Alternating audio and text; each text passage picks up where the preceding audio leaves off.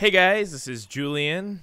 Welcome, my fellow kids, to another Fix Your Project stream, the show where I fix the projects of the community's submissions. Today we have a few projects for you today to check out. I'm excited to show you, and I'm excited to get to work on these to fix them. If you want to submit your project files, go over to patreon.com/JulianGray, and you can submit your project files there. We are also hosting a little meetup and feedback community stream following this YouTube live stream over on Discord. If you go to discord.gg/JulianGray, we're going to have a little get-together over there following this live stream at 2 p.m. Pacific. It's currently 12. And this week, we're going to have a little bit of a feedback stream, or a feedback call, so you guys can submit your project files and everybody from the community can mutually give their feedback to the song. I think it's going to be a lot of fun. But that is for later time. That is going to happen at 2 p.m. Pacific over on Discord. Currently, we are on YouTube, and we will be fixing your project files. So, if you're new to the channel, make sure to subscribe. You can click on that button right below and submit your project file over on Patreon. I might be able to get it in today. If not, we'll get to it next month stream. All right. So, to start things off, we have a few projects for today's stream. I think it's only, 2 or 3 today. We have a relatively low amount of projects submitted this week. I think it's just, summer weekends are always busy, so I can only anticipate that. But we're going to fix the ones we got submitted nonetheless. We have 3 submissions today. Here they are. Better, Full Gas, and Sunrise in Nashville. Full Gas is by Wickwire. Sunrise in Nashville, I can't remember who it is, nor can I remember who submitted Better. One of these is from Infinikid, and I'm assuming they're in the chat. If you guys are in the chat, let me know with a little comment so I know you're there. Is anybody out there? I think you are. I can see that there's viewership. This will be a lot of fun. I've been considering writing music on YouTube Live or Twitter Live or Twitch Live or whatever in the next month or so. Let me know if you're interested in that, and we'll try to make that happen. I've been writing a lot of music lately, and yeah, might as well broadcast it. All right, so we have 2 project files here ready to go. I'm gonna let's go ahead and open the ALP first, just because it's easier. Let's go ahead and throw this into my Fix Your Project folder and let that expand. This is Wickwire Full Gas. We'll go ahead and take a look at this one first, just because it's the Ableton project format and it was submitted as such. So to unzip it, it's going to take a second. All right. We're getting there. Getting there. Taking a second, but it should be good to go. In the meantime, how are you guys doing? I'd love to hear about what's been going on in your life and how you've been. So, we've got the project file now. Let me go ahead and try to open it. Which one should we do first? I guess I'll do Full Gas because I said I would. We're going to open this in Live 10. If that doesn't work, we'll go to Live 11. I always do this every time so that we don't forcefully upgrade project files that don't need to be. I would hate for that to ruin somebody's project or ruin their time, I guess. All right. Okay, so it was a 10 project. It was a good thing I opened in 10 first. And yeah, we should be good to go to just play this now. I think I've resolved all the issues that we've always had on these streams. I think that the audio problem is now fixed, and we should be good to go. Let's go ahead and play this. This is Wickwire Full Gas.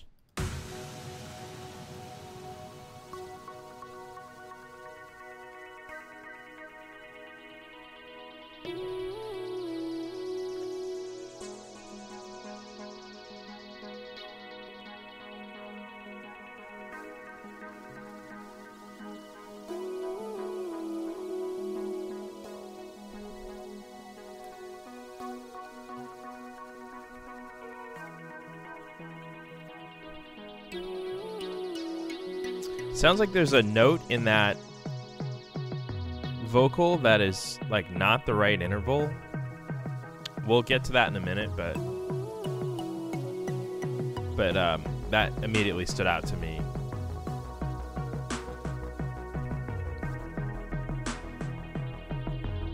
Wickwire, welcome. We're checking out your song.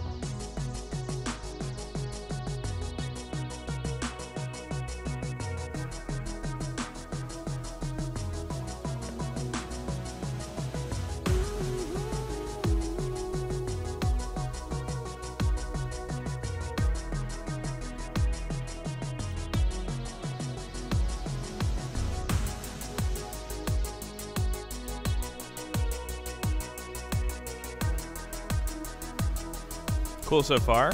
Some cool ideas. Okay, still have the same qualm with the vocal. There's a note in there that's not in the key, but we may be able to address that. Let's try to focus on the progression though, and the production.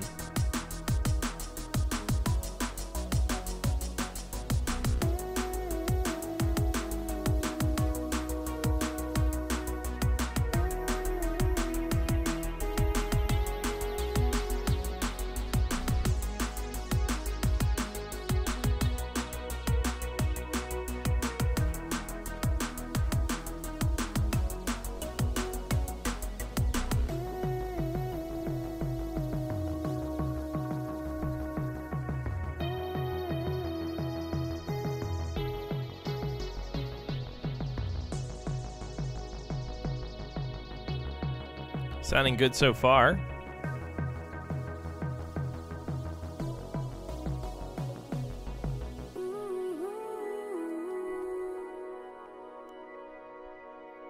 Nice, nice.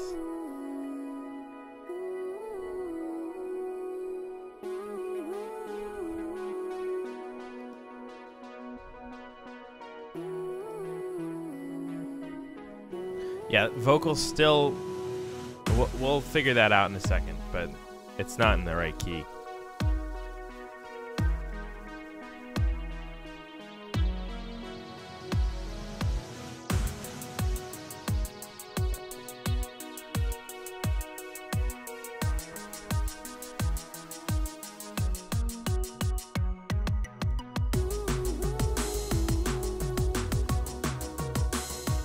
As we're listening, I'm going to pull up...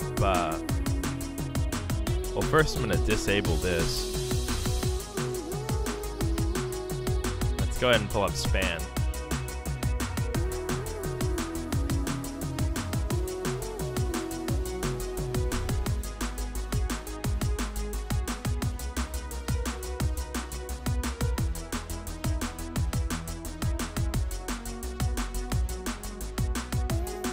So, what I'm looking for...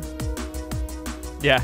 I see that you bought SonarWorks. It's so good. It's unbelievably good. But I don't want to compromise the sound of the track with keeping it on. If you guys aren't familiar, those of you who are uninitiated, SonarWorks, this platform here, basically you take a microphone around your room and it finds all of the room resonances and all of the inconsistencies in your monitors. And then it corrects it in software, so you end up with the flattest possible signal for both your room and your monitors. Also works on headphones.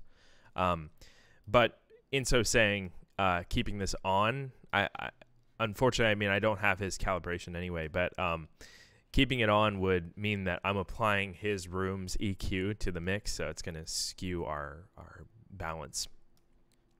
Okay, so we're going to turn that off and just not use it. But yeah, what I was saying with span was I want to...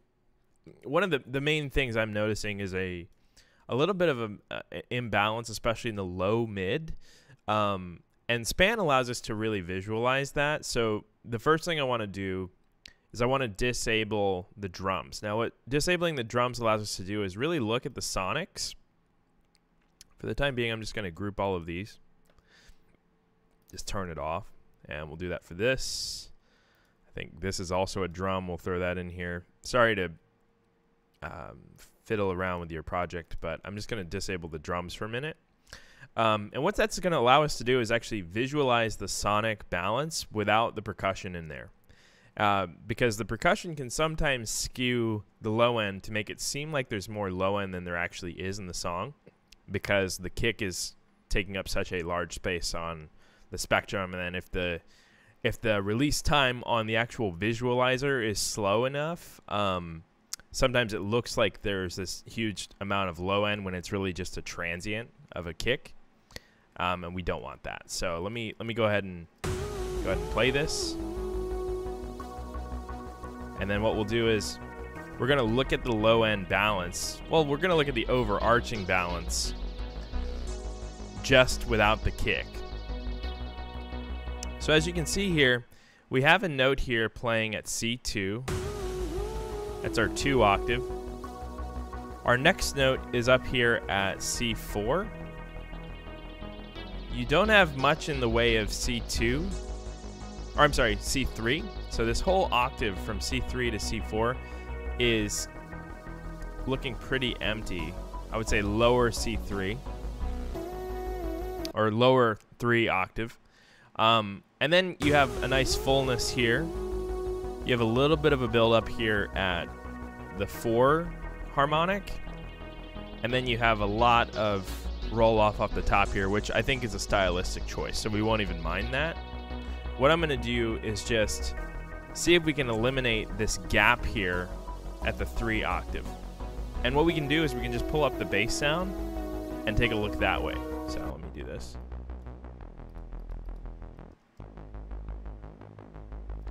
Hey, Mark is in the house here. Marco is an old friend of mine. Love that guy. Hope you're doing well, man. I was just thinking of you this morning. So yeah, we're gonna take a look at the bass sound. You can see that there's a huge harmonic right here, and then it kind of tapers off. What we can actually do is we can look at that bass sound. I'm gonna go ahead and unfreeze that because I have Serum, and let's see if we can find out why it's doing that. So you have all of these instruments at the 0 octave. They're all in the same place. I'm sorry, all these oscillators.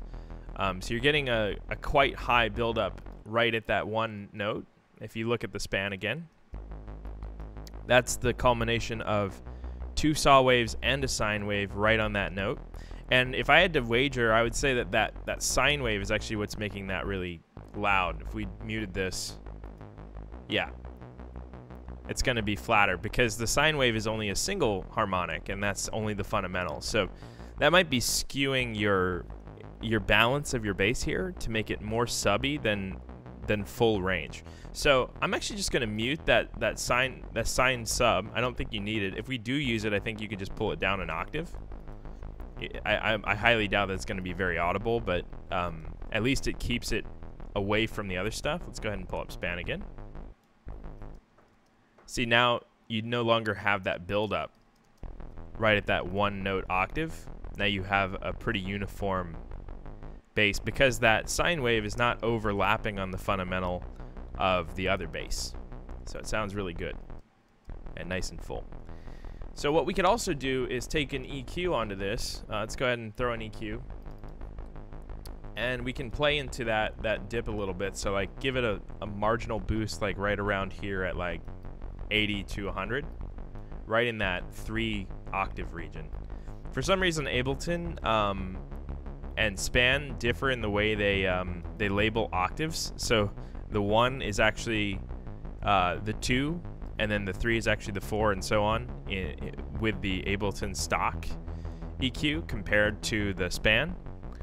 But you can just visually see where that dip is. So I'm just giving it a little bit of boost here, and if you see it now, we're compensating a little bit here at that 100 to, or I'd say like 80 to 200 range, and that's what I'm trying to give it. So it's right around here, looking good. Whoa, why is that scrolling? That's weird. Okay. It's just like my DAW became haunted. I know you guys saw that. It's very strange. So yeah, so that helps a lot in filling it out. Some more volume. Okay, and then let's go ahead and look at span again. And then let's play this into the context of the mix.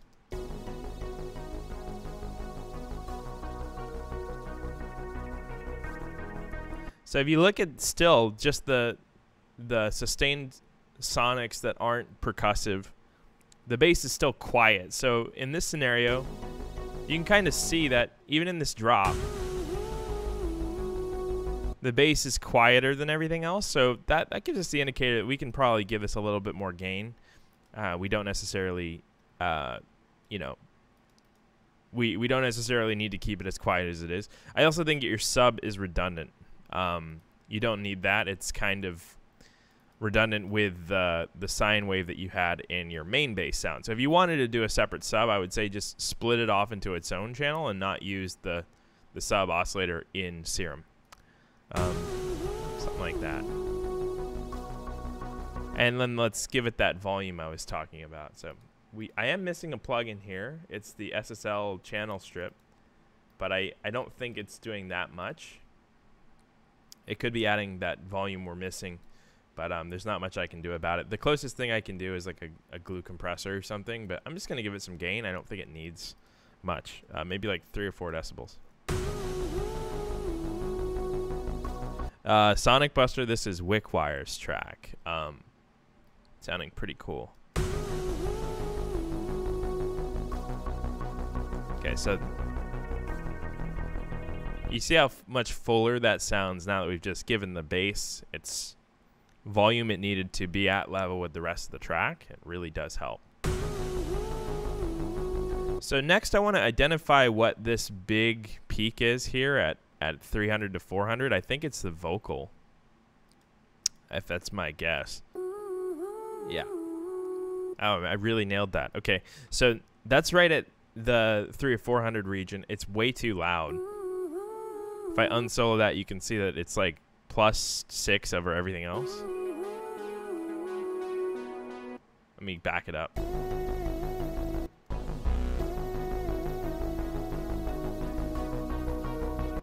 So what I would say is maybe we could just go ahead and I'm going to group this so we have the ability to add an EQ, and then what I'm going to do is just pull down a little bit of 300 to 400. Like right in this zone here.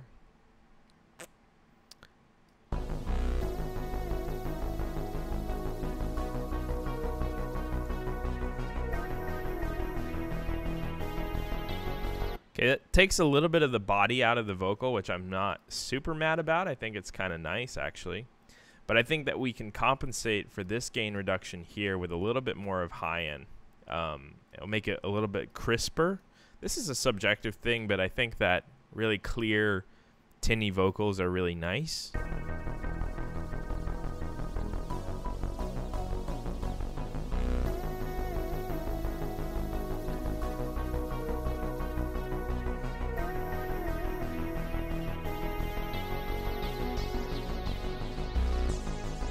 Okay, that resolves the mix issues with most of the sonics here.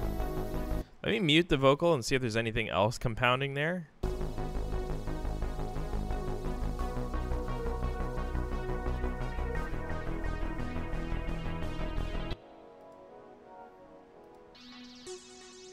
Could also be this. Unfreeze that.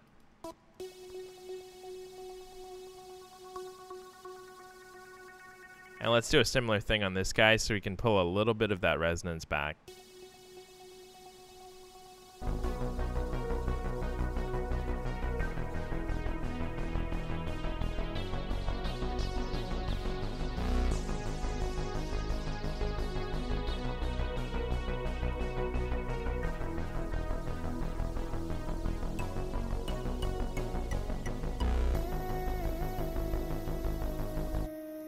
So, okay, that more or less resolves my issues with the mix. Let's go ahead and throw the drums back in and see how they play. They might be really loud now in context, but I think we've balanced out the sonics of the song.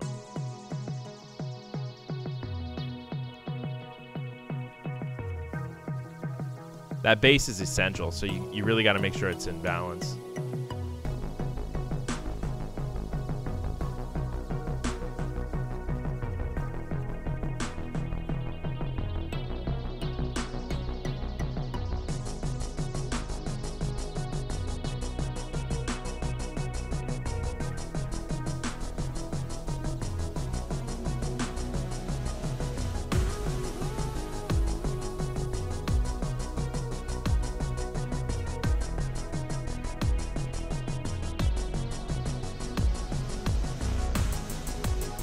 Sure, I'll give the stream volume a little bit more boost. Give it like 2 or 3 decibels.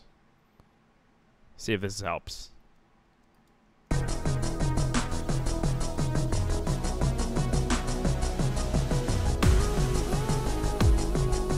Okay, so we've resolved the main balance issues. Some of the drums could be mixed better, I think. Like you can add a little bit of crunch to the snare. They're a little bit boxy. This is a really bad habit that I always discourage. There's really like no reason why you should ever low pass a clap or any sort of percussion. The brightness and the clarity of your mix is going to be 10K to 20K. If you're low passing at 10K, it's going to give your drums an inherent lo-fi feeling. The signature sonic fingerprint of lo-fi music, I think, is like the digital degradation of audio, and that a lot of that is to do with like using MP3 files, because MP3 files, the way it compresses an MP3 file to get it such into a small format, or I should say the manifesto of why MP3 files were created was to make files as small as possible so you can squeeze a bunch of music onto consumer devices like an iPod or whatever. But what it does is it actually chops off anything above 10K, and anything below, I think it's like 30, or maybe it's 20. I'm not sure of the exact spec, but if you actually look at like a lower bitrate MP3 file, you will see that, or I guess sample rate, you will see that the actual file itself has a baked-in low pass. And it's inherent to like this 90s, 2000 early internet audio, which we're nostalgic for, and that's what makes like lo-fi and lo-fi hip-hop and lo-fi house music and that sort of stuff cool. But what happens when you actually apply a definitive like hard low-pass filter on anything is that you end up with this adverse effect of making your sound lo-fi. It sounds like a baked MP3 file from like 2003. So I recently did a purge of my sample folder, and anything that was an MP3 file I actually just removed straight up, because it's going to be so low fidelity without that 10K up that, in contrast to elements with a lot of 10K or a lot of 20K with a really bright sound and a really crisp mix, it's going to sound muffled. And there's actually nothing you can really do if you have a sample that's baked with a low pass at 10K. You can't create those frequencies short of like distorting the sound, which will change the entire timbre of the sound.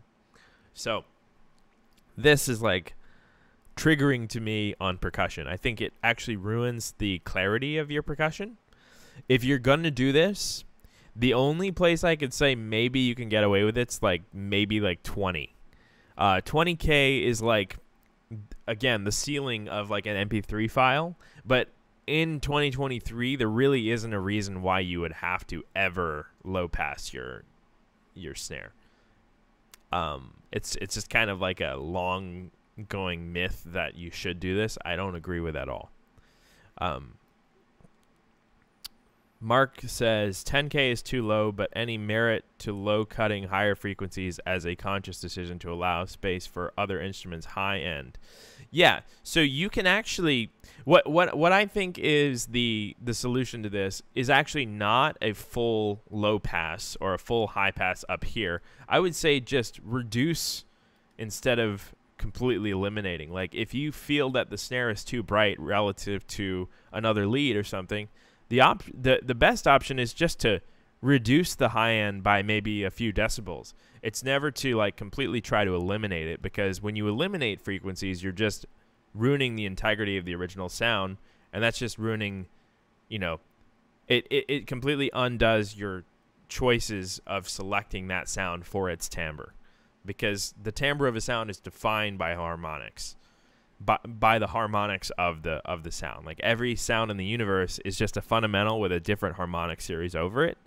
And if you start to remove all those harmonics, you're just like diminishing the reason why you chose that sample in the first place, because you're changing the fundamental timbre of the sound. So rather than trying to cut stuff, I always just try to, if I'm EQing for balance, I just try to slightly reduce, slightly boost. You never want to like have a bass sound with like a high pass on it that's cutting off the fundamental of the bass, because it's just going to ruin the integrity of the timbre. So that's my rant on that.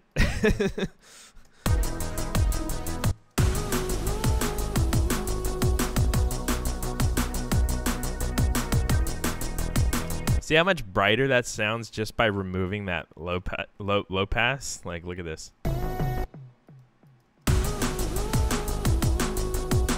That has that inherent like flash game sound, right? And you pull that off and it's like, oh, there's the high end. There's like the clarity that I was looking for. It's like having a little bit of water in your ears. If you really want a great example of this, it's like if I was to throw an EQ on the master and I just did a 10K low pass, you'll hear that it sounds like a flash game.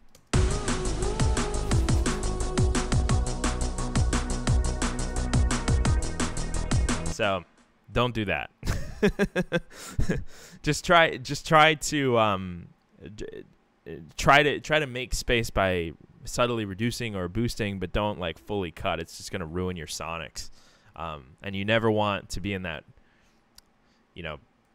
lo-fi territory unless that's the sound you're going for, which is a stylistic choice. But I have a feeling based on the track direction that this was not supposed to go that way.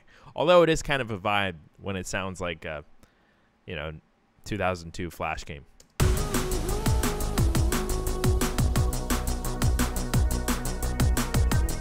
So additionally on the snare, I think I'm just going to roll off a little bit of the low mid. I don't think it needs all of that. It's kind of weighing it down. Maybe not that much. Let's pull this high pass down a little bit. Give it the fundamental of the snare back.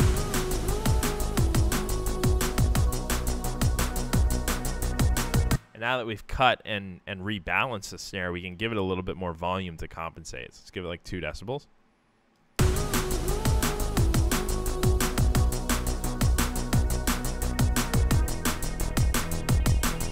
See how much clearer that sounds? And then now that we've opened up that high end, we can do things like add reverb and stuff that will, tonally give it space, but won't distract because it's not dull anymore. So we can throw on like, 15% reverb or something at a second long or 2 seconds long. And you can get away with that without it being like completely destructive and make the sound like it's in a tunnel.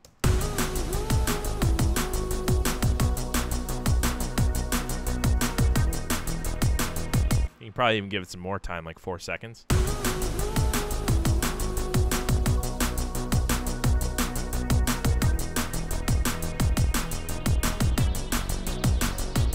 Hey, Andreas, it's a great question. If you want to submit a project file, you're going to want to, you're going to want to freeze everything.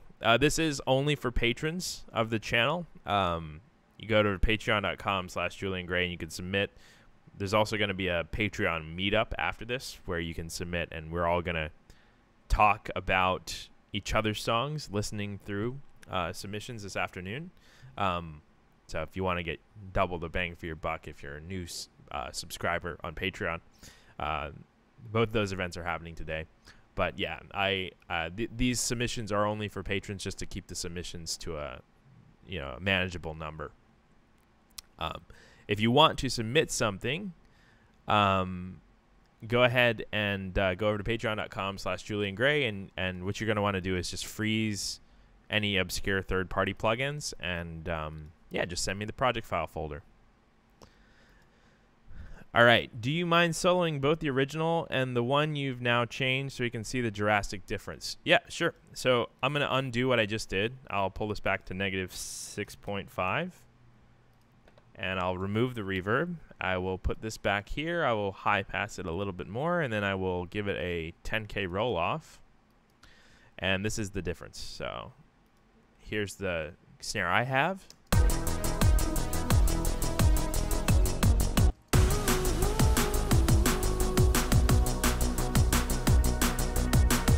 here's the snare he had.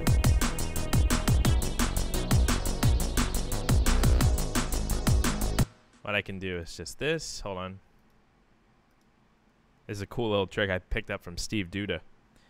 You just map a key to both of the mute buttons. You undo key, and then if you press the key, it'll toggle the two. So let's check this out. So that's his. That's mine.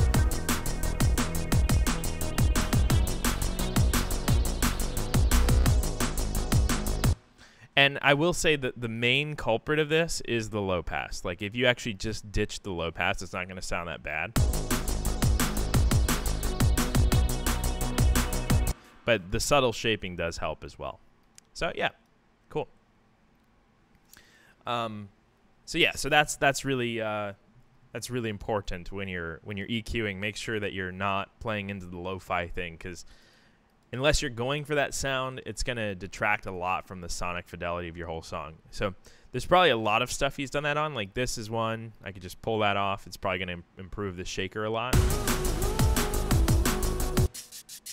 Let's see. Yeah. Flash game, baby. Immediately better.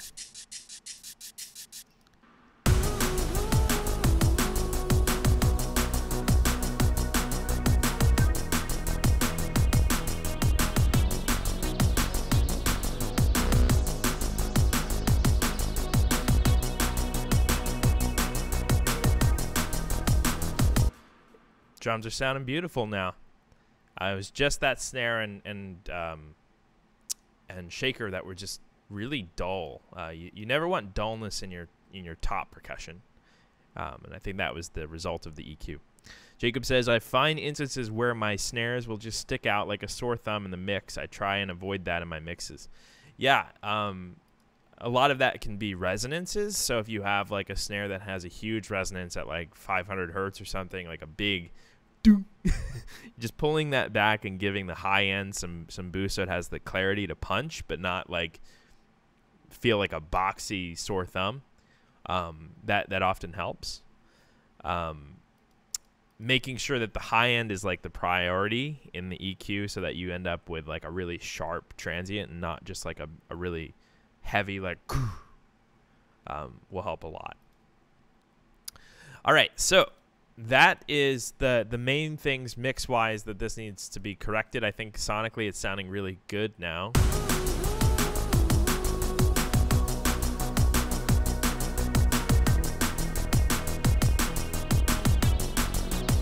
And it wasn't that much stuff. We just gave the bass some boost. We adjusted some EQ on some things, and just some volume changes, and it really like brought out the best in this song.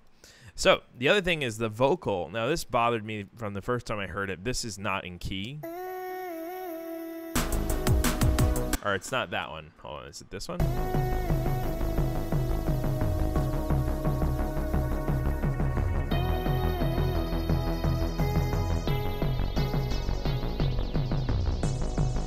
Let me see if I can find it. Ah, it's that one. This is not in the right key. I would personally look into this note and experiment a bit with the note placement of the actual vocal itself. Let me just try this really fast. I'm gonna keep yours in there. I'm gonna experiment with what note you're actually playing, and I guarantee you we can find a better placement for it.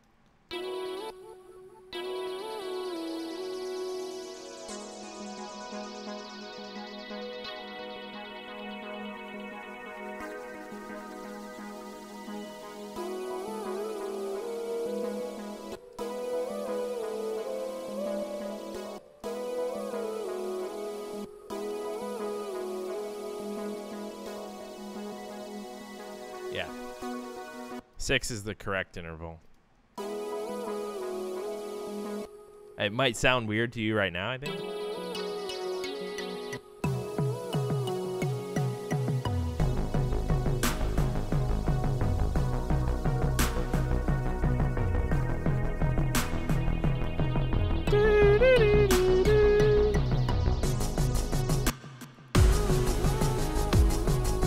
makes me wonder if this would be better here too, but I don't hate these as much.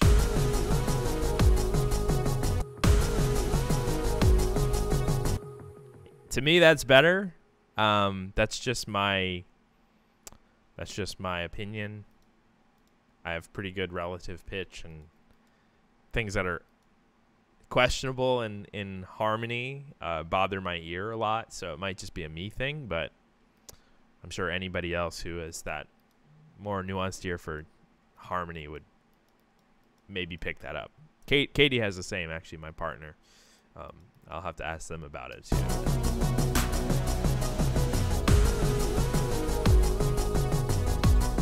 Yeah, to me that's stronger. I wonder if I could just apply that across the board. Like, oh, these are different. So this is 4. Okay, let's see what happens. I'm not married to this idea, but I'm just trying it out.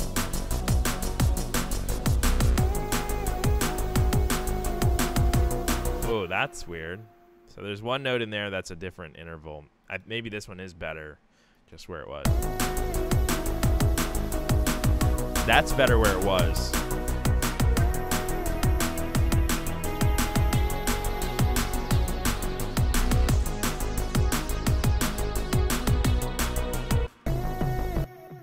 Cool.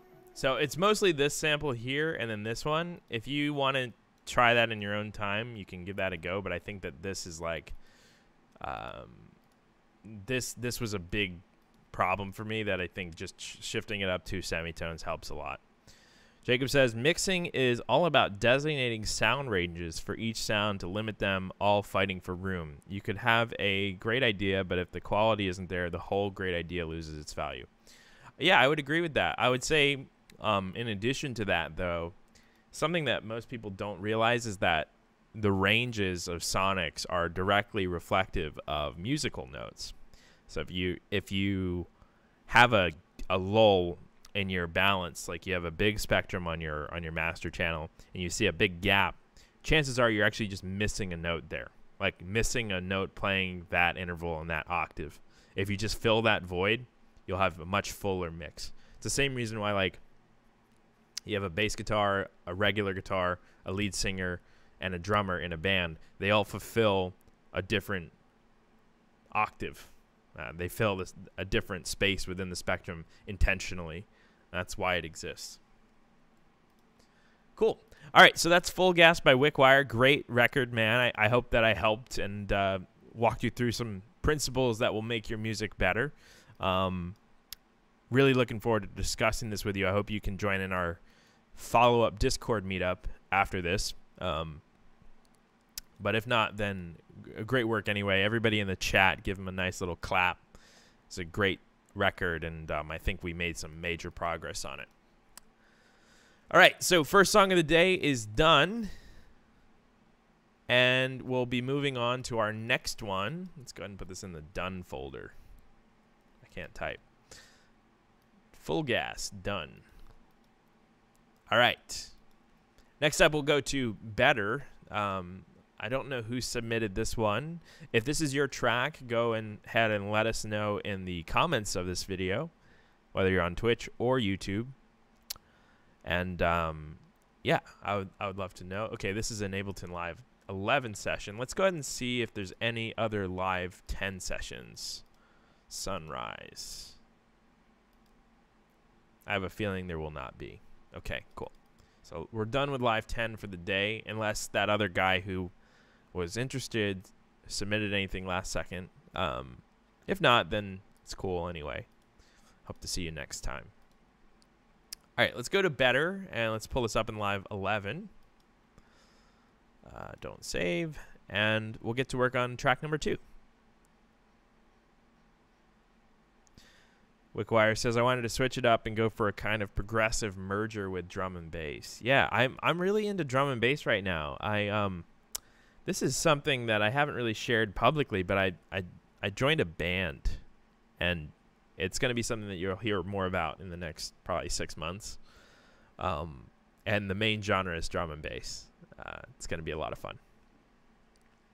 Jacob, I do these every month on either the second to last or the last Sunday of the month, and then we do our Discord meetup immediately following that every month as well.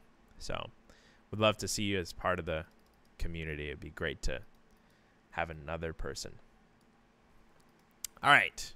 This is better. I'm not sure who submitted this. I could probably check. I'm going to do that while we speak here. If you guys have any immediate questions for me, let me know. I believe this is, let's see, an artist who goes by the name of Daka, D-A-K-A. His name is Danny, and we'll be working on his track now. I don't think we've ever actually worked on this or anything from you before, so I'm excited to check this out. All right, so let's go ahead and get this thing started. Let's go ahead and play from the beginning and see how it goes.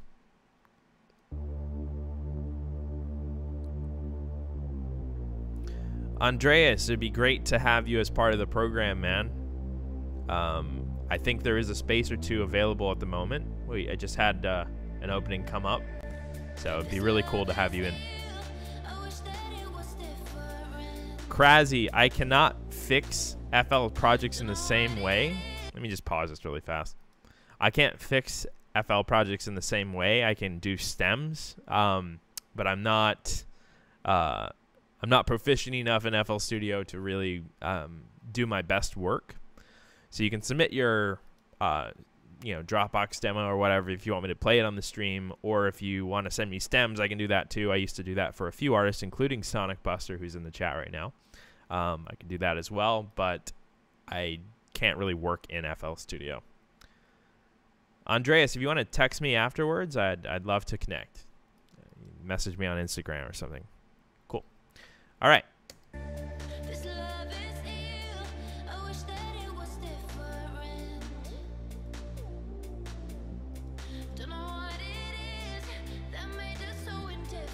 Okay, the first thing I'm noticing is a vocal timing issue.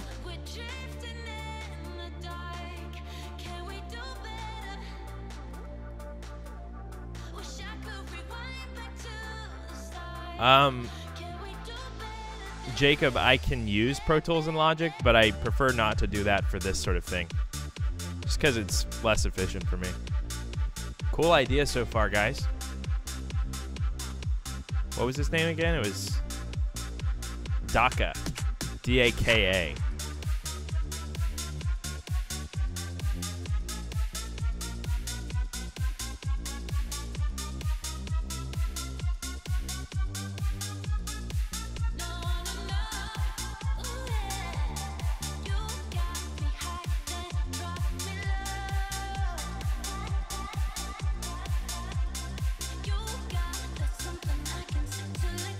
Yeah, we're gonna have to fix the vocal timing here. That's a big issue.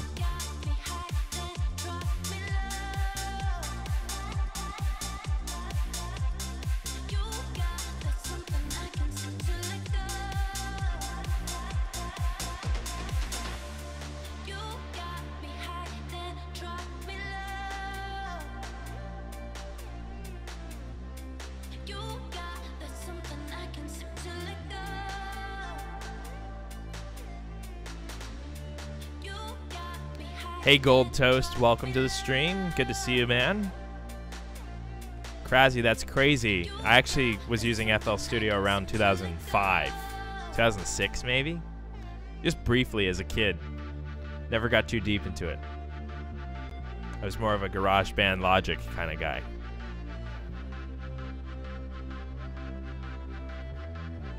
Sounding good, guys.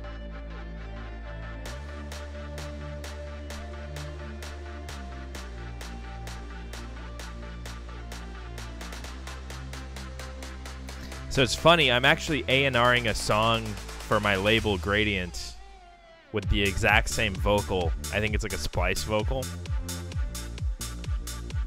It's kind of funny. That's kind of why I try to avoid long form vocals like that. It's just because it's a risk that you might run into the multiple people using the same one.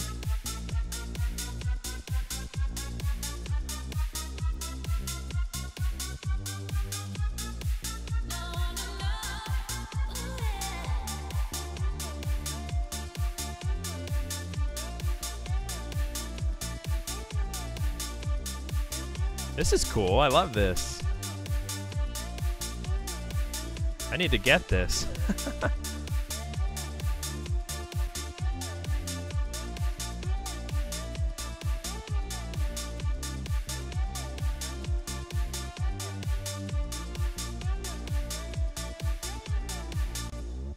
All right, so that's the track.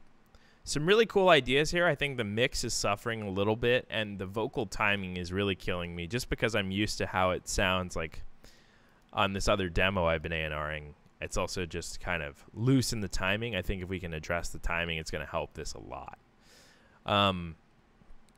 So first thing I want to do is a similar thing to what we did last time. I'm going to pull up Span.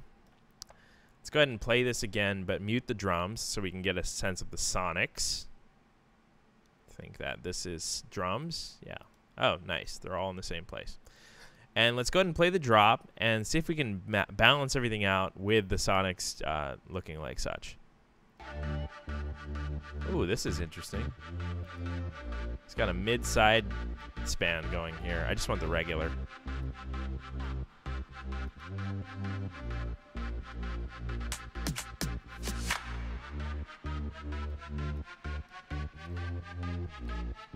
So I'm seeing a little bit of a lull here from, like, you know, this general region here. We might be able to give it a little bit more of a boost right around here from 100 to 500. I'm going to try that on your bass sound. I think maybe a little bit of distortion or something could do that for us very nicely. Add some harmonics to this midsection. Let's go ahead and take a look at the bass as it is. Let's try to add a little bit of saturation. I'm the saturation guy. Let's put that ahead of your ozone. Let's give it some more harmonics.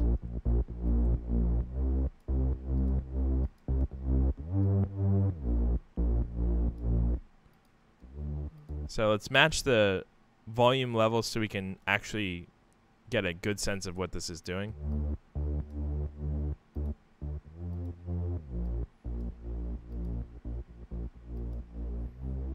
See how many harmonics it's adding in the in-betweens? Just gonna give this a little bit more gain. I think that's sounding good. It's just much fuller now, which is sounding nice. And let's go ahead and look at the master now.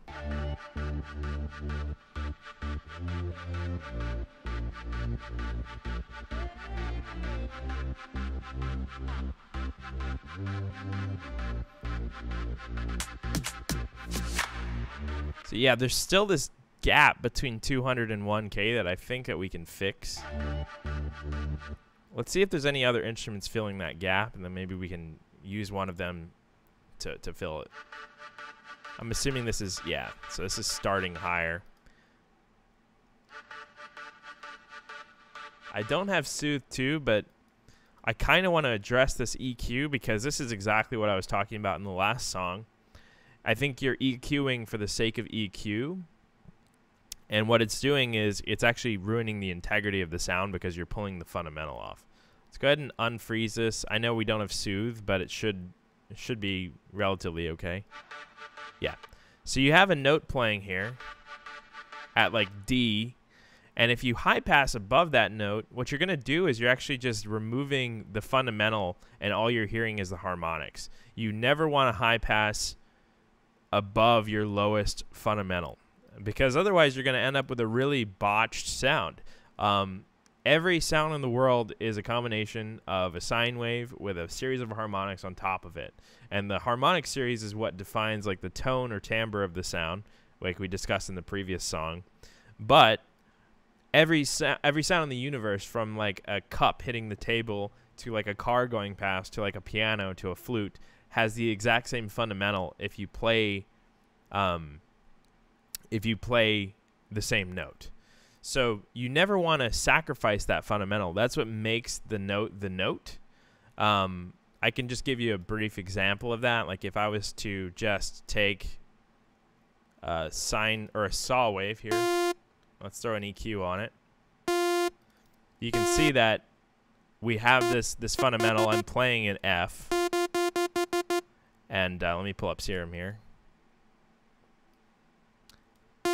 I'm playing this F note, and you can see in the bottom right corner of the EQ, if I can show it, right here, there's an F. It's like a 349 F. It doesn't matter what shape I use. I can make this like a square wave.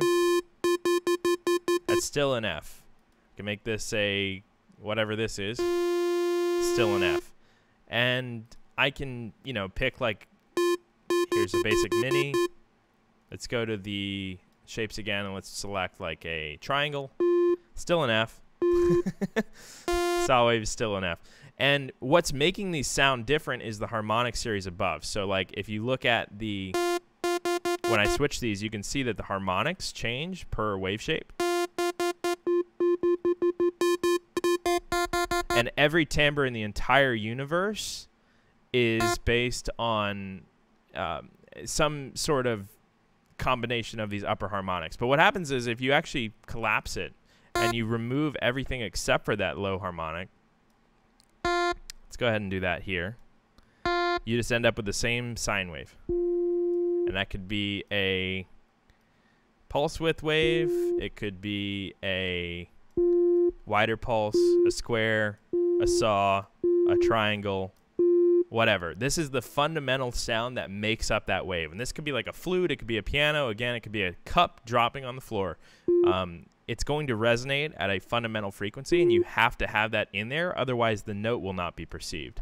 So if we have, like, let's say a saw wave at F, and we have this harmonic series above it, there's this idea that if you just cut the bottom off of something, you're removing it, right? But what you're really doing is you're just hurting the integrity of the sound. It's just the same sound. You still hear that F at 320. All you're doing is removing what makes the sound an F.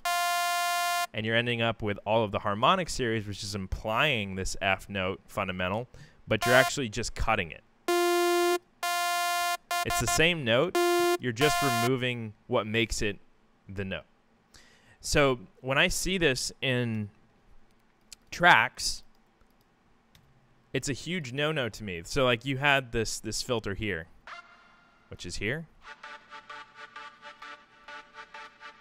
And you're just ruining the integrity of your sound just because you're cutting that low harmonic out. So if we just reveal that and we let that through, and you do that on this one too, you don't need this secondary EQ. See how much better that sounds? It just sounds fuller and more like an actual sound than just a harmonic series, you know, framework above something that's missing. Yes, I do have a video specifically targeting this issue. It's called Don't Use EQ Like This, and it's fundamental to mixing. So I would highly suggest anybody check it out. It's best to move the note placement than it is to actually start ruining the sounds that you're using. Because again, why would you pick the sound if you're just going to remove the harmonics that make it the same sound that you picked? Danny, oh, I just saw you joined the stream. This is his track, and I'm very pleased to work on it. You can go watch the VOD after this comes out, and it'll probably help you understand exactly what I'm talking about further. I know you hopped in the middle of this conversation, but yeah. So I wanted to remove the low pass and let some of that fundamental through so that you have the fullness of this pad, and it's really going to fill up your song. So let's go play it. Go ahead and play the bass and the pad now together. You had it here. See how it feels constrained, and that just feels full. The difference of the only difference is the fundamental, and having that fundamental is infinitely valuable. Again, there's another one here.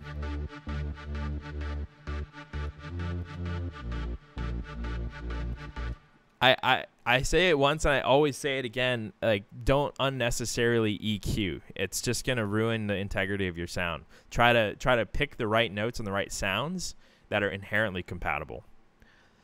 Jacob says, also kind of off topic, but I should add that Air and Take Me Back are two of my favorite songs of yours. Super vibey tracks, and both vocalists on those tracks mesh super well with your style. Thank you so much, man. I appreciate that. Every track I do with 28mm always ends up being magical. We have such compatible writing styles. Those are some of my favorite songs. All right, so back to this. Let's go ahead and take a quick look at the sonics now that I've reintroduced that low end to the pad. I think this is going to fill out this octave here that we were missing before. Yep, instantly.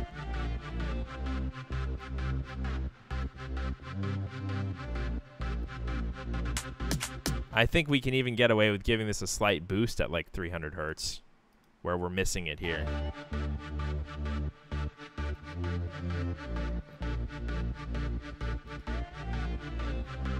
So this is more of a lead sound, I think, right? Let's call this a lead. It's so playful, I think this should be brought out a little bit. Maybe let's give it like 3 or 4 decibels. Let's see how this sounds.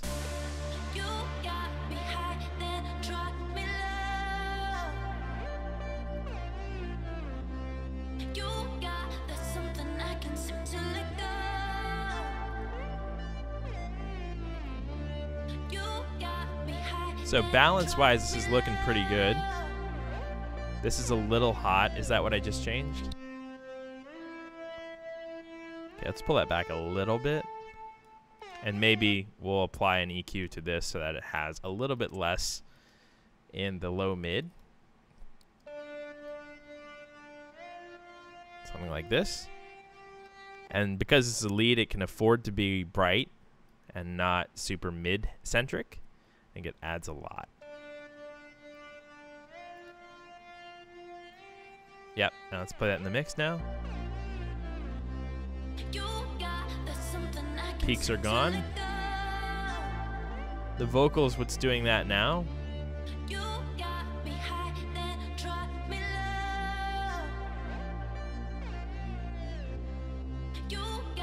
Okay, that's sounding pretty good. I think that we can maybe even afford to bring back some more brightness to this. I know you have some stuff on it. I don't have wider or soothe 2, but maybe we can give this a shot just without it. And if it's terrible, you can always revert. And again, I don't like to fully low pass. I think maybe like just a small, subtle roll off would be more appropriate here.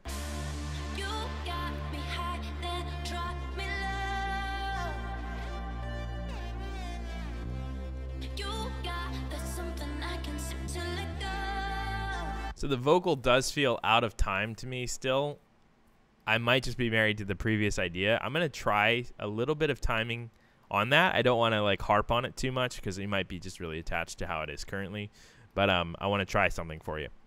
Let's bring the drums back really fast to see how that balances in. And then we'll place those quickly with gain. And then I'll try the vocal thing.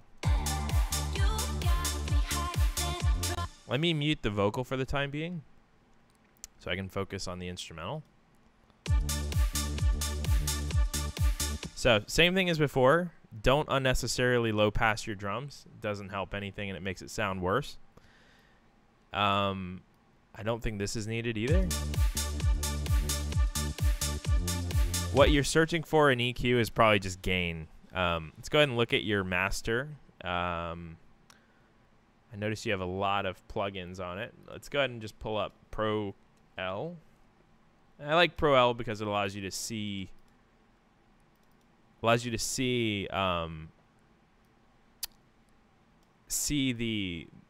volume of everything over time a little bit better than Ozone.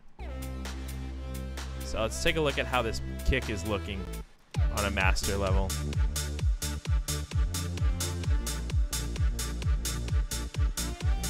I'm gonna solo the kick. So the kick is hitting here at like -7. If we play everything, there's quite a bit of stuff that's much louder than the kick, which is not right for dance music. You always want your kick to be like the highest thing. And this is like a really logical way of mixing. Like if you see this, and your kick is peaking out at like -7, chances are you just need to turn up your kick. So I'm going to give your kick like 5 decibels, maybe like -9. That's going to make a huge difference in this mix, I can already tell you. Let's go ahead and play that.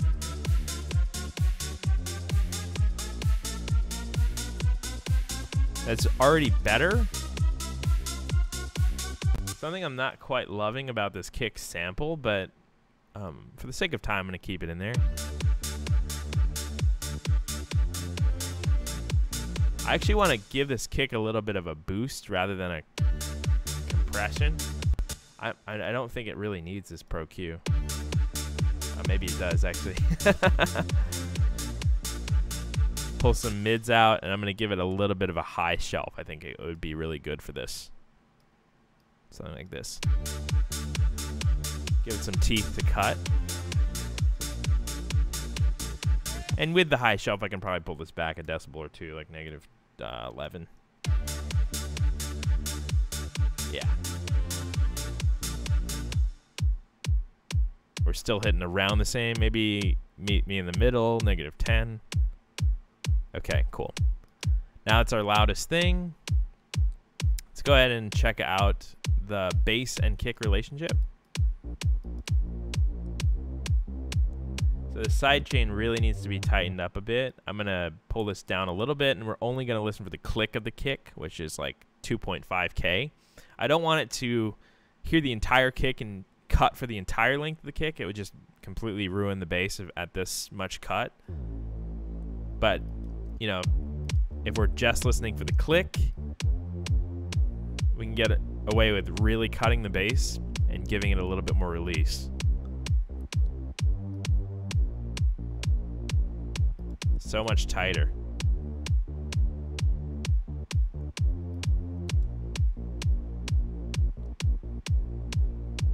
Cool. Sounding good?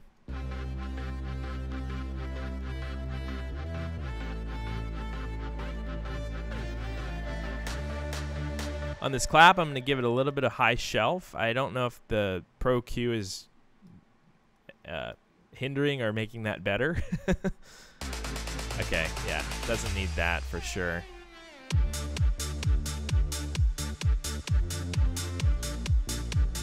So this is actually a circumstance of what I was referring to. It's a sample that has that baked-in low pass. I don't love that, but nothing we can do about it. I'm just going to give it some high shelf. Maybe that'll help.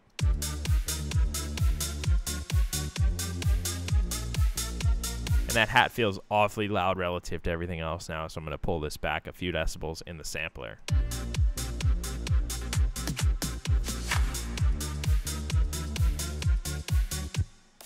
Clap is extremely quiet.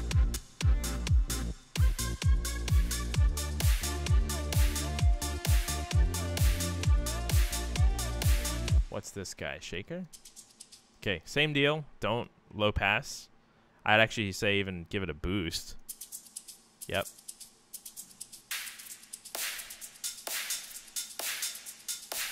Hey, the hat needs to be a little bit louder than that. Yeah.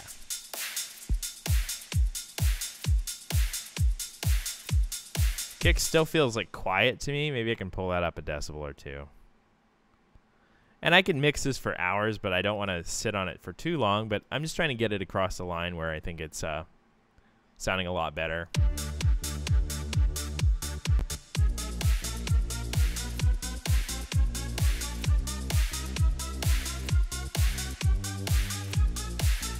That's better for sure.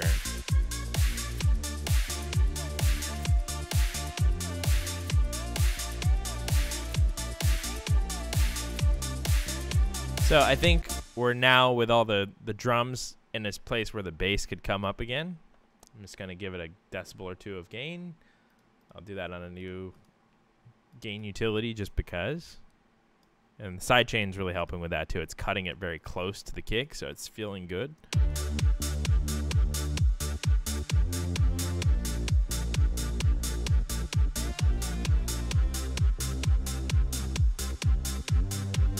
All right, and then I'll take a quick pass of the vocal. I think this is going to help the song a lot.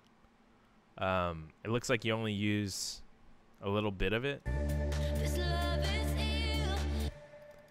Do you know the original tempo of this vocal? I think it says it in the file. Unfortunately, I can't use your processing, but what I can do is just... This love is ill. I wish that it was different. I'll work off of the one we do have. So this says 125. What I'm going to do is this. This is a nice little pro tip for you. Go ahead and save it. Better. Replace. And what I'll do, this is, if you guys are always wondering how to like place vocals in time from Splice or a remix comp or whatever, this is the best way to do it. First thing first, I'm just gonna completely flatten out this audio to like the normal version. I'm gonna disable warp. We're gonna set the tempo to the tempo of the vocal, so 125. Shouldn't mess anything up as long as your other stuff is in tempo. And then we're gonna place this vocal in time based on the tempo of 125 because this is what it says it was recorded at. And then when it's perfectly in time, we then check warp again, and then it'll stick. So let's go ahead and do this. This love is ill. I wish that it was different. Don't know what it is. That's late, so maybe we do this. This love is ill. I wish that it was different. A little early. This love is ill. I wish that it was different. Don't know. Let me see. Hold on. This love is ill. I wish that it was different. Don't know what it is that made us so indifferent. We're drifting. This love is ill. I don't know why this is like still warping. Let me see. Yep. This love is ill. I wish that it was different. Oh, this is probably the printed version. Hold on. Let me try this really fast. Sorry if I'm ruining your track's vocals here, but let's try this first. Hold on.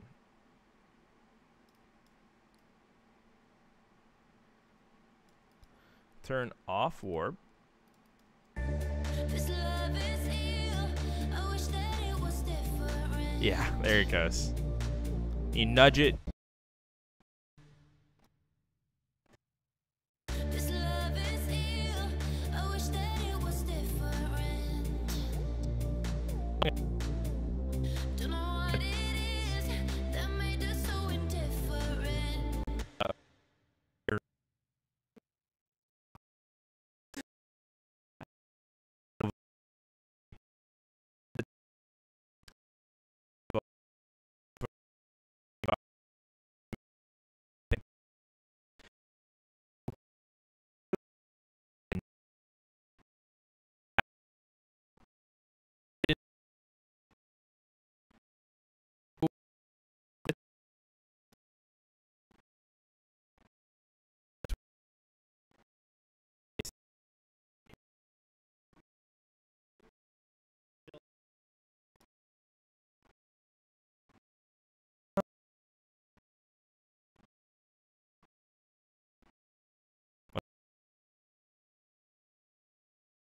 How about now? Can you guys hear me now? It should work now.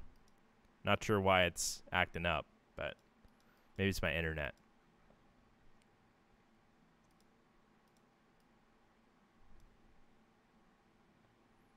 It's having some buffer size issues. Ah, there we go. We're good now. All right. Cool. Sorry. So yeah, if you're dealing with splice vocals or you're dealing with a remix pack or something like that, just find the original tempo of the song. You can just Google on Beatport like what the speed of the song is, drop it in, set your tempo to the same, and then line it up with Command or Control like this until it sounds right, and then you just press warp. You hit OK. I'll do the same for, I guess you could just copy it across to these ones, and then you just do 130 again. back to your original tempo, and now it should be perfect. It's a little work hack that makes it much easier. This love is ill. I wish that it was different. There you go. Now you're in time. Don't know what it is that made us so indifferent. We're drifting in the dark. Can we do better? I know this song because we're A&Ring a Gradient song with the same vocal. Can we do better than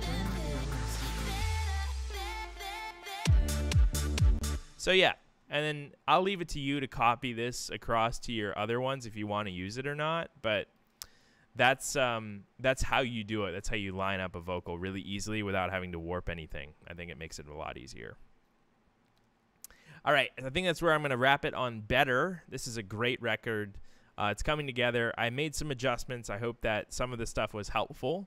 I think that a lot of the stuff that applied to the previous song we worked on applies to this as well. Just the EQ, don't unnecessarily EQ. It's like my biggest pet peeve is like when I see people like who have taught or have learned to EQ everything to like quote unquote make space in a mix, and it's not true. You don't want to ruin the integrity of your sounds just for that. So, yeah, Danny, great work, man. I hope to see you in the after call over on Discord. We're doing a little feedback session, discord.gg/JulianGray.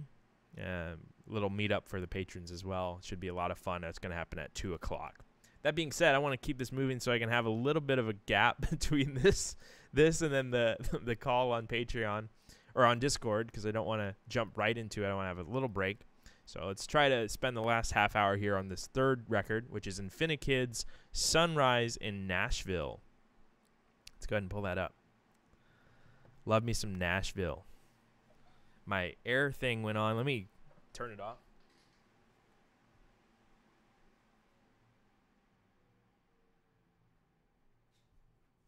All right, we're back in business. All right, this is Sunrise in Nashville by Infinikid. And let's go ahead and check this out. And yeah, get this thing going. I'm loving these submissions today, guys. You guys are really killing it. Really happy with all of it. Okay, let's go ahead and play.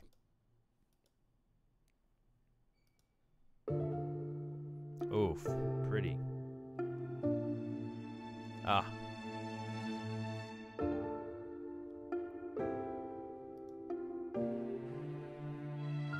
Beautiful writing, man, as usual.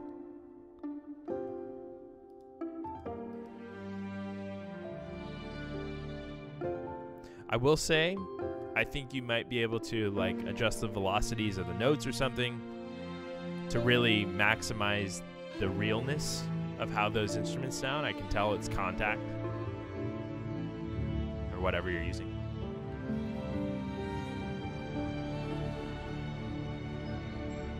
So pretty though.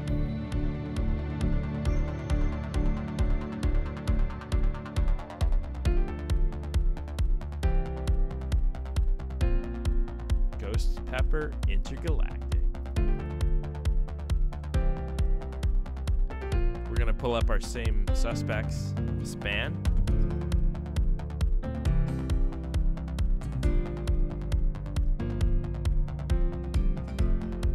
Ooh, chord change there is so pretty.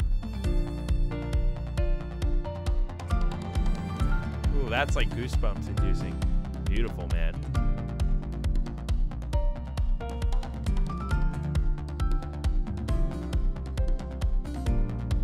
I'm like a musician, musician's musician, so I really appreciate like really well thought out chords and musical ideas. Like I grew up on this kind of stuff, so it speaks to me in a personal way that like techno doesn't.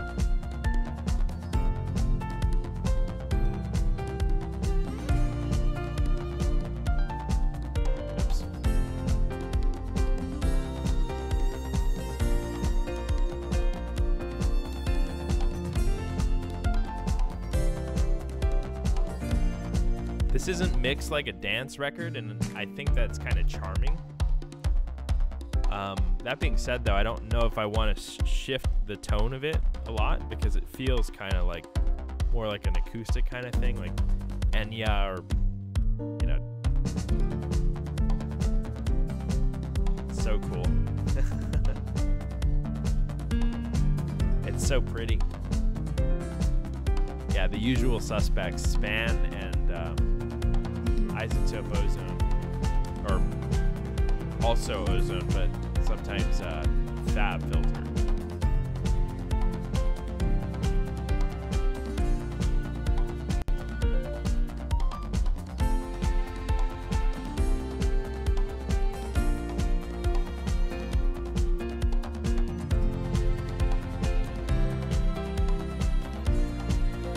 If anybody knows a better plugin for monitoring volume over time that isn't FabFilter and isn't a paid plugin that does a similar kind of meter to this, I'd love to see that. Because this is infinitely valuable. Like, this is useful. This is useful for spectral balance. This is useful for volume balance. And you kind of need both. Like, from a visual, I can tell that the kick is too loud, for example. I think anybody could. Which is kind of nice. It's like it's kind of a vibe that the kick is really carrying. But if you're going for balance, it's a little bit loud. So pretty, dude. Ah, I love this. Ooh.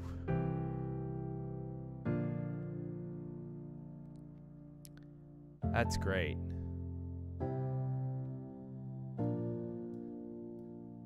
It's like one of those, you go to a concert and you think it's going to end, and then it kind of ends, and then everybody claps, and then it keeps going. That kind of happened to me like 3 times in a row right there.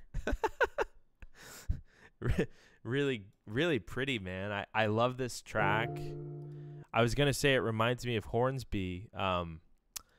Little funny story about that. My uncle is a professional engineer, audio engineer, and he engineered The Way It Is by Hornsby.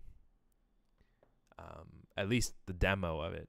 So cool common DNA there, and it reminds me of that. So special place in my heart. So for this record, I think that it's really beautiful. The writing is immaculate. I wouldn't change anything about it. I noticed that you've frozen everything down to audio, so there's not much I can change timbrally.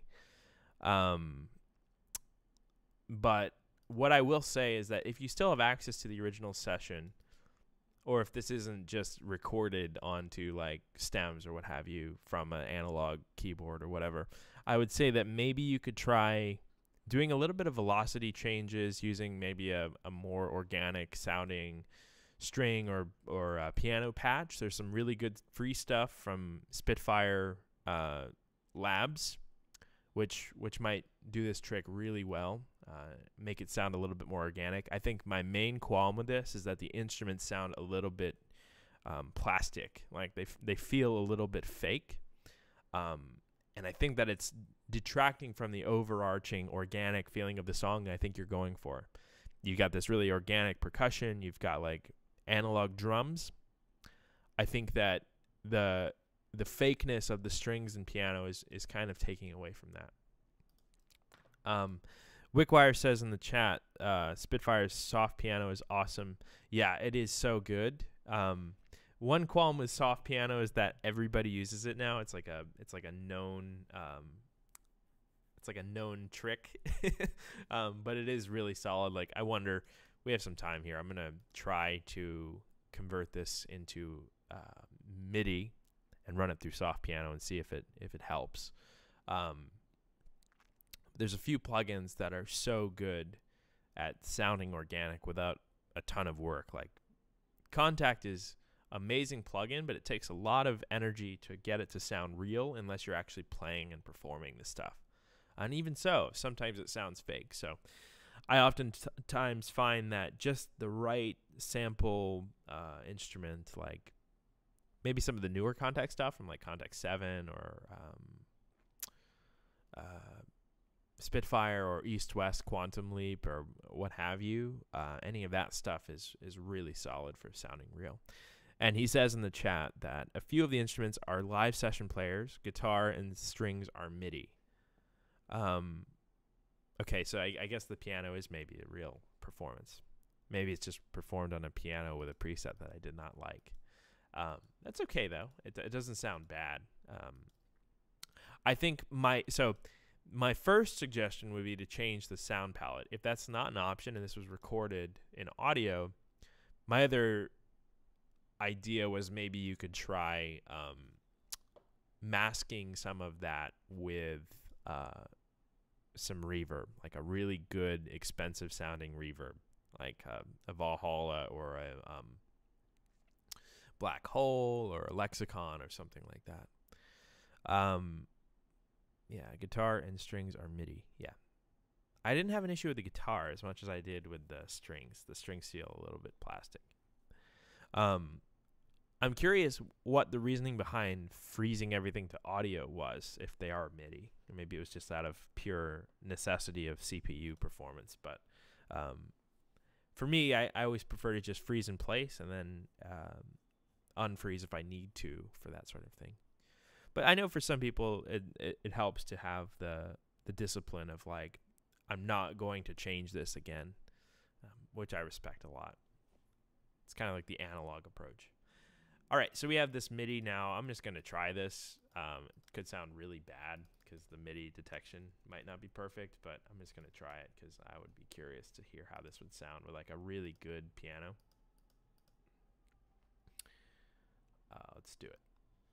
And we'll pick, this is Spitfire, which if you don't have already, Spitfire Labs is a free plugin that's absolutely like insane at how good the sounds are. And they do collaborations with some big artists. They do like free sound bank drop every month. It's like a huge library now, and they have some really good stuff. And Spitfire in general is like one of the best sample companies in the world for like sample-based instruments. So if you don't use it already, I highly suggest it. And just Labs is a great way to get your feet in that door. Let's see if this sounds bad.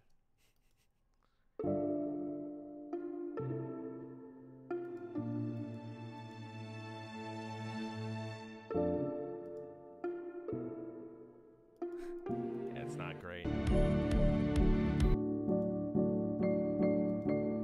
I mean, even with how jank the MIDI is, you can kind of detect how much better the piano tone is. Like,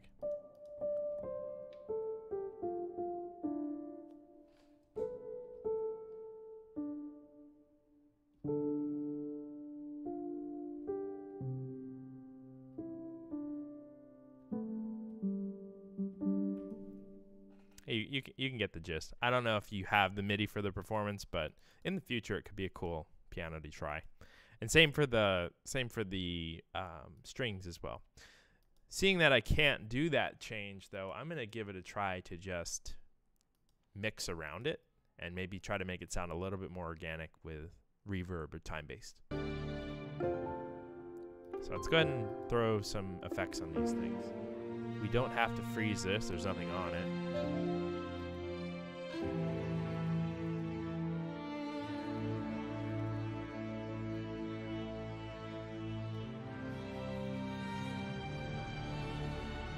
So I think the main thing is the release time on some stuff is just kind of loose. So maybe a little bit of reverb will help add a little bit of decay. It feels very short in terms of decay time. So let's try this. And I want to high pass a little bit so we don't have like a wafting low end. I'm going to give this like 4 or 5 seconds of decay and then keep the mix at a minimum.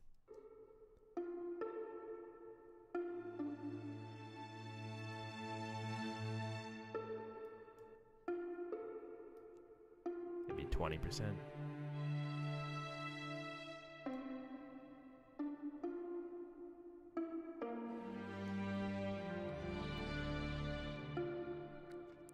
Hey, you and I, so in our Patreon Discord meetup following this call, we're actually going to be doing a feedback circle where everybody can submit a project or a song, I'm going to play it through the Discord voice chat, and then we'll all give feedback. So rather than just me giving feedback, it's an opportunity for you to get feedback from many people in the community. And that's going to happen at 2 p.m. It's 1:26 right now. So if you want to submit for that, that's a lot easier. You can find the information for that on Patreon as well. So just a little bit of reverb, I think, helps bring this into like realness a lot more. I think just because it adds decay and it adds a sense of space, which would this instrument would have if it was recorded in a large hall. So that helps a lot.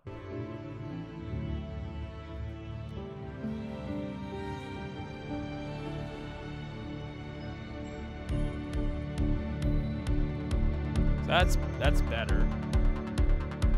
Check our usual suspects here. And I'm gonna throw some reverb on the piano as well.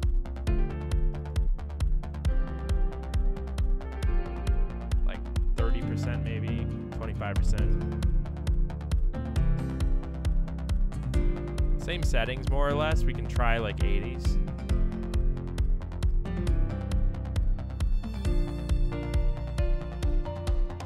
What we can do is maybe try compressing the reverb tail. This is a trick I like to use just to print some of the verb into the signal. Kind of connects the reverb into the sound of the instrument it's on, rather than just sitting in isolation. Oop, my camera's pretty dark right now. I'm gonna up the ISO. Boom. We're back in business. Looks just like earlier. Yeah. Let's go ahead and play this. I want to bake in some of that reverb tail. I'm just going to pull the threshold down, give it a little bit higher of a ratio, and see what happens.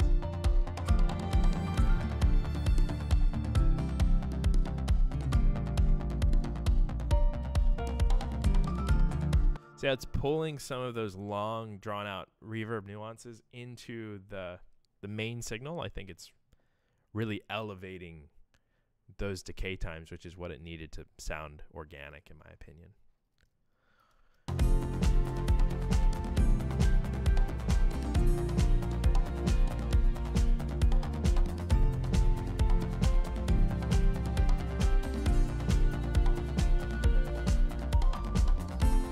So the kick is highly dominant in this mix right now. I'm not sure if that's what you were going for, but I don't want to change it too much in the event that that's the vibe you were trying to go for. What I will do is I'm going to EQ your kick group a little bit. I'm assuming this is an actual drummer. Maybe it's not. I think we can just pull out some mids maybe. Give it a little bit of brightness on the top. All right, Sonic, it's good to see you. I hope to see you in our meetup call after this. It should be fun.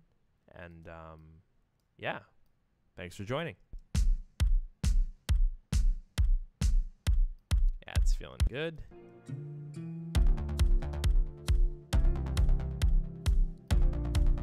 Kick is still really loud. You can see right there. Let me just see if the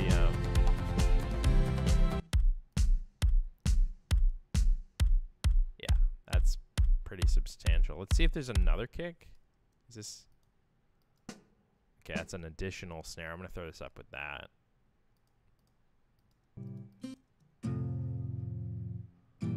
The guitar actually sounds remarkably organic.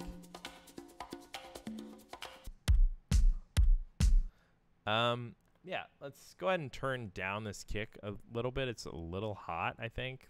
Give it a few decibels of reduction. See how that sounds.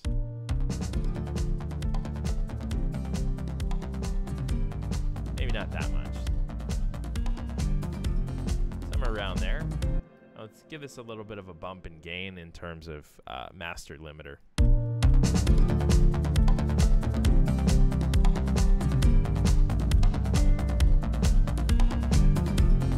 Sorry if I'm quiet now, but I think that helped a lot.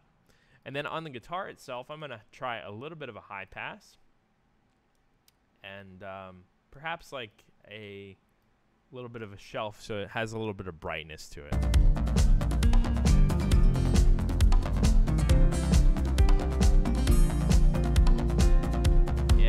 prioritizing the high end there feels really good to me.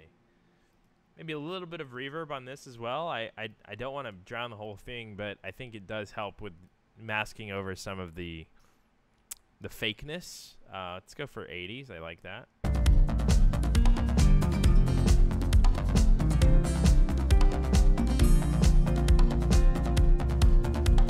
It really does give Hornsby. I love this.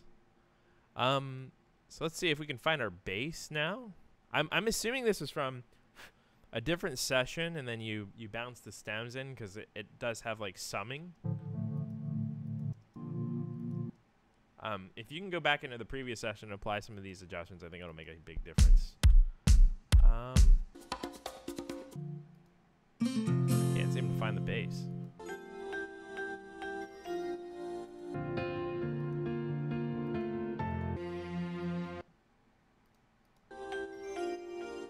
Where am I? There it is.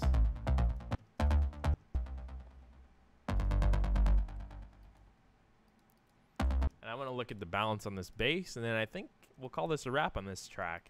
Really, really well written, man. I love the ideas. So this is very low centric. I'm going to give it a little bit more mid.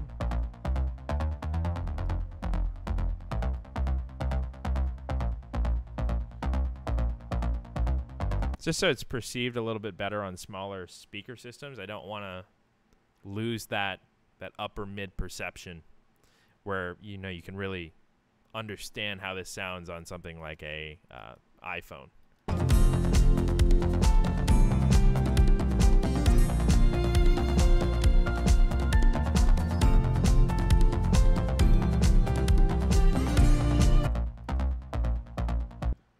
I think you need some sidechain on a few things. I'll do that really quick, and then we'll call this a wrap.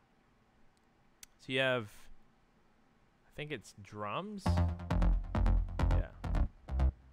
And we're just going to listen to the clicks again. The smallest little clicks. Keep the release low. And then we're in business.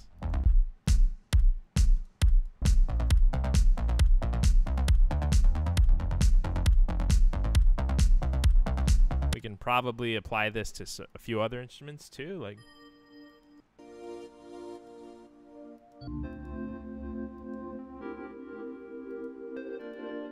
this one feels oddly low, I think. If we can just remove some of this low end, it would help.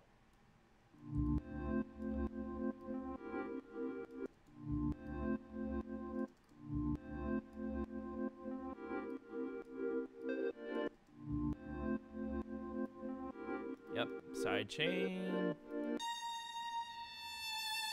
That's probably high enough where you don't need side chain. It could contribute to a cool groove though.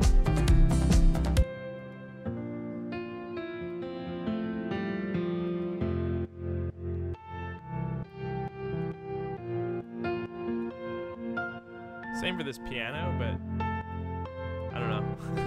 Let's give it a boost in the highs to make it priority, and then we'll reduce the lows a little bit. Make space for that bass.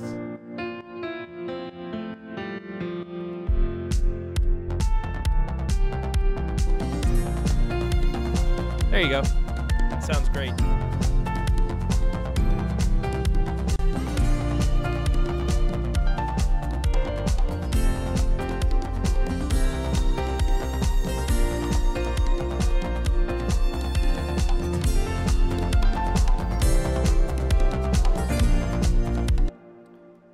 Really coming along. I think you should probably go back into the individual channels and see if you can make some of those instruments a little bit more organic, but I think I did the best we could with what we had to make them feel a little bit more spacious and real. All right, so I think that's going to wrap it up for today's Fix Your Project stream. Everybody give the last artist a nice little round of applause. This is a really pretty song. I love this one. Such a nice vibe. Has that Bruce Hornsby feeling, as somebody brought up in the chat. I immediately saw that as well when I heard it. Really pretty. Keep working on it. I'd love to hear it finished. Maybe if you're going to join in our call later today, we can all listen as a group and then give some feedback. I'd love to hear what the community has to say about it too. So that's Sunrise in Nashville by Infinikid, I believe, and he is Ghost Pepper Intergalactic in the chat. Cool little name there. That just about wraps it up for this Fix Your Project stream. Make sure to subscribe if you want to catch the next one. We do these once a month on the second to last or last weekend of the month on the Sunday. Subject to change, but generally that's when we do it. We're actually doing a meetup after this over on Discord, discord.gg/JulianGray. Any patron, any level is allowed in that call after this. We're going to have a little feedback circle. You can send in your tracks, and we'll all check them out as a community, take turns listening, and give it a listen. Andreas, keep up the great work, Julian. Drop a DM on Instagram. Awesome. I'd love to connect after this. And for all of you who are watching this, if you want to join in on the Discord shenanigans, I'll see you guys in 15 minutes or so, maybe 20 minutes, over on Discord. And we'll have our little monthly get-together this month with our first little collective community feedback circle. All right. Thank you so much for watching, everyone. I really appreciate it, and I appreciate you tuning in and supporting me over on Patreon month over month. Really looking forward to the call after this, and great work on all of the songs today, as usual. Some really, really good stuff today, and I'm looking forward to next stream. I'm Julian of Julian Gray Media, and I will see you guys in the next one. Bye-bye.